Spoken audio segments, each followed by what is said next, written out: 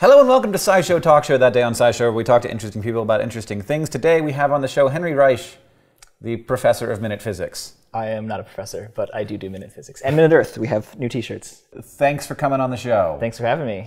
So Minute Physics and Minute Earth are two of my very favorite YouTube channels in the world.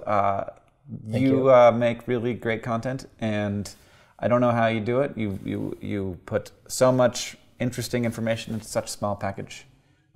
We like put it in a vacuum and like suck out all of the air from it, and it just like becomes vacuum sealed. It's a word vacuum. Yeah, exactly. That's what happens. So shall I show you some things? Yeah, today? yeah. Well, first, you've been on the show before. Yes. But tell us a little bit about yourself.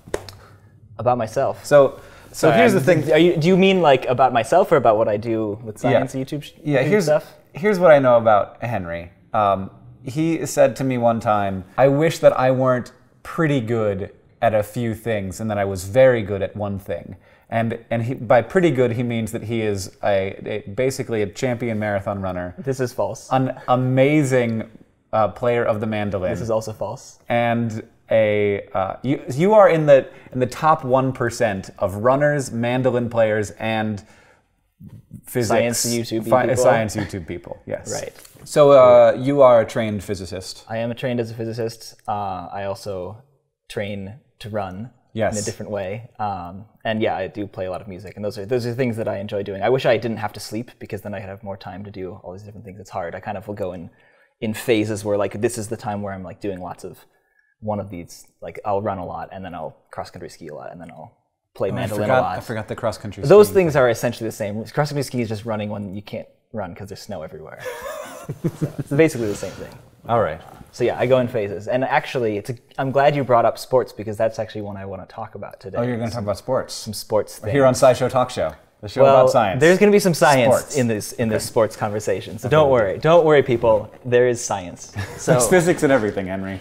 So I need you to put this on. Oh, okay. I'm going to put on a helmet, which is worrying. Is this going to be more or less dangerous than holding a scorpion? I think it will be less dangerous than holding a scorpion. Okay. Although you were putting your face really close. Scorpions. My head is bigger than yours. Ow! It got my skin. Okay. Are you ready? Oh, that's a tiny bike. It is a tiny bike. That is a tiny, tiny bike. It is a tiny little bike, and I want to talk about how bikes work, why they stay up, why they don't fall over. Yeah, because as far as I can tell, I don't feel like anyone knows the answer to this question in completion. That is, in some ways, a really accurate statement, but I think it doesn't mean what you think it means. So we'll get to it. Henry.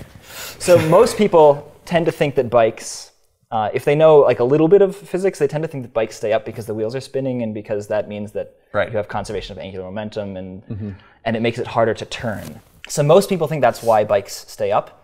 And there's demos where you have like a big wheel and you spin it up and you hold it. And it is hard to turn, but the force is just the torque that keeps you. It's just not enough. It's not enough. And if that were the case, also then the faster you went, the more stable the bike would be, which also isn't necessarily the case. So you can ride a bike fairly slowly. And the other thing, actually, is really what I'm talking about isn't even riding bikes. It's pushing bikes with no person on them. Because if you take a bike, I can't do it with this bike in the amount of space we have here, but if you take a bike and you push it, it can stay up on its own. Like it'll kind of turn one way, and it kind of self-corrects and doesn't fall over. Some really good YouTube videos of motorcycles riding themselves. Exactly. Motorcycles where somebody falls off the motorcycle and keeps on going downhill. Or if it gets stuck, I've seen them get stuck and they're just like, "I'm coming for you, whoever." Yes. Yeah. So basically, the question is, why are they stable? Why don't they fall over? And there are essentially, people have done mathematical analyses. And what you mean by a bike is basically two wheels where you have a frame that has a hinge somewhere in it. And there's a bunch of free parameters, like how big are the wheels, where they're positioned, what's the mass distribution, where exactly is the hinge relative to the wheels, what's the angle, that sort of thing. It seems to me that the placement of this hinge is very important. It is. Because going backwards is not going to be stable the same way. So the thing with bikes is that people have figured out that the way that we build bikes, the way that our bikes generally work, up to a certain speed, you're going so slow that the bike just kind of spirals in and crashes.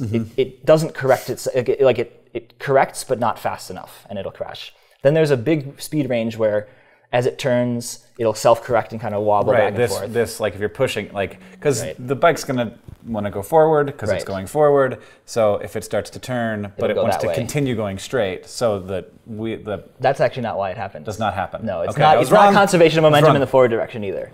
Well, that has to be some of it. So the reason that we believe bikes that are designed the way that our bikes tend to be designed work is because there's a feedback mechanism between turning and leaning.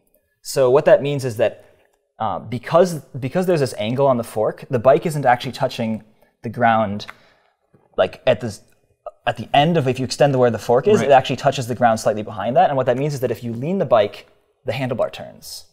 And what that means is that if the bike is going forward, it starts leaning a little bit, which would make it fall over. The handlebar turns, and it then basically the wheel comes back underneath it. So the wheel self-corrects and comes under the bike, bringing it upright again. So you lean, turn the wheel, and the bike then self-corrects. And then it might overcorrect and go the other way. But basically, it's a self-correcting mechanism.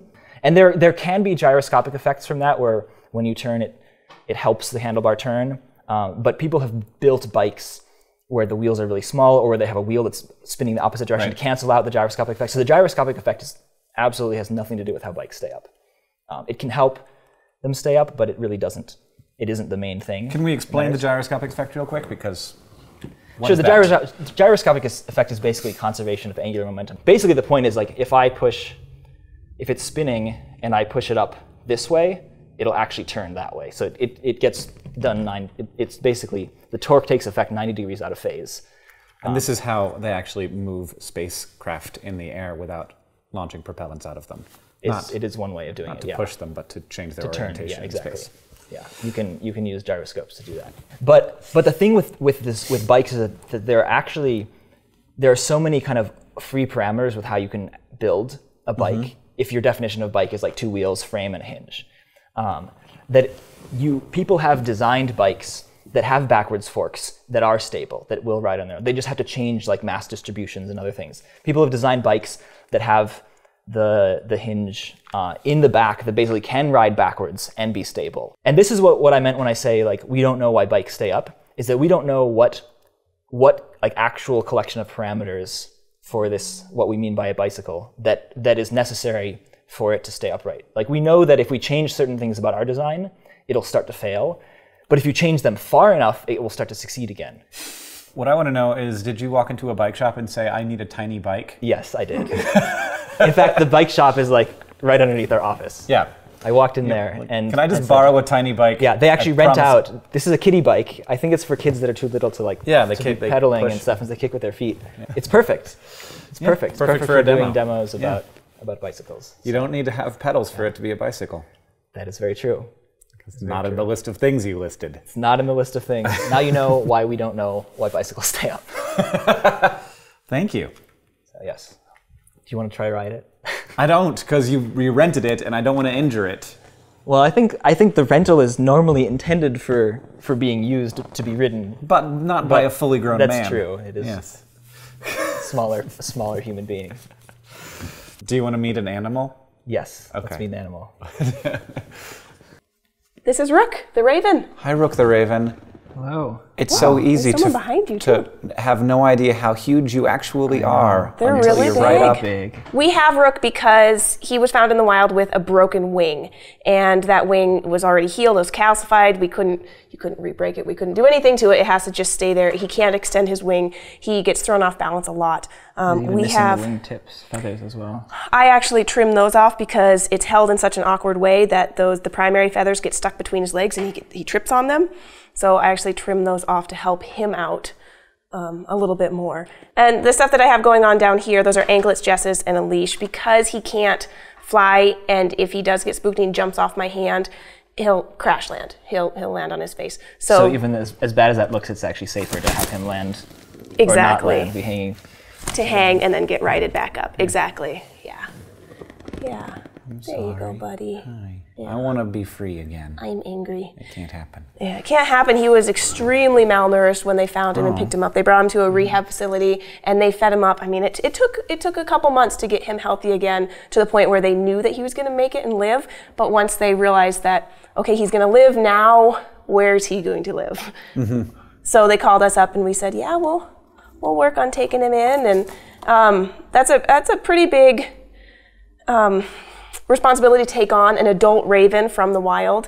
They are incredibly intelligent. I mean, they're up there with great apes and dolphins and humans for intelligence. These guys do things like they use their beak to point at objects, and they use communication where they pick it up and they'll show it off to another raven, usually their mate, saying, hey, look what I found, look at this thing right here. Yeah, good try. So does he get depressed then from being, not in the wild? From not being in the wild, that's definitely a concern. So we try and give him a lot of behavioral enrichment, so things that keep him really busy. Are you trying to figure that out? Yeah, it's like this thing is attached to my feet. Well, when I take the leash off, he can actually pull those Jesses out of there. Oh. So he's used to like, nope, and that goes on the floor. But he can't do that when I have the leash on. I know. Are we done? We might have to be done. Yeah. Okay, Rook had to go. He had to go. He was not enjoying this. Well, I mean, that's a lot to ask from a wild raven, to be surrounded by people with lights on you, and to have the Jesses and the anklets on him. That's just making him even more angry. So that's understandable for him. The reason that we continue to work with him and don't just leave him alone is to make sure that he doesn't get depressed. We want to give him a lot of behavioral enrichment. So that means make him work for his food, which is what he'd be doing in the wild. He'd be looking for a mate, or he would be found a mate and he would be monogamous. These guys mate for life or for very, very long times.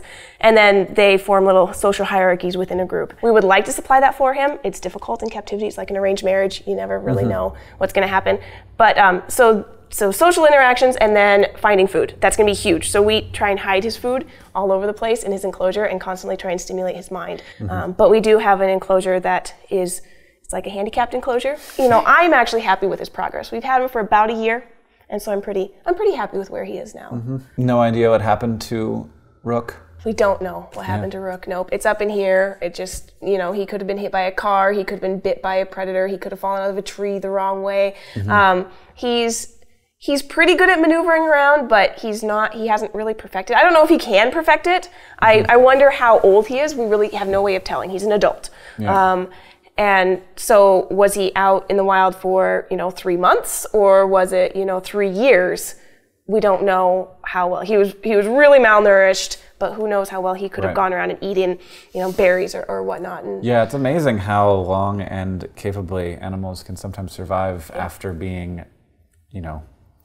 very, very seriously injured. Emily Grassley once showed me the bone of some kind of ungulate that had a compound fracture that had healed around the fracture, so that and the animal continued to live for years with the bone sticking out of its leg. Wow. Animals are pretty darn resilient. And just very, I am a weakling. I was my toe hurts. It's all right. It'll heal and calcify around it, and you'll survive. If it got to the point where you were going to be dying, though, I think your inspiration to do more would definitely kick in. Maybe. And I do whine an awful lot, as it is.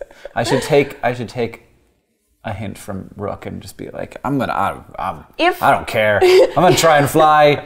I haven't been able to fly in years, but I'll continue to try. I'm gonna try. Now I have a question. Is there any potential to do prosthetic wings in situations like this where you can help, or is this a case where it was just so badly muscle damage that there was no hope for? There was no hope. There was no hope going back.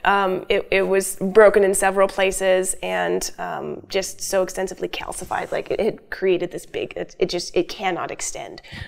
So there really was no changing that. I mean, the best thing we could do for it. Either leave it there and clip it off. But if there was any further damage, amputate the wing. That's where you would go with that.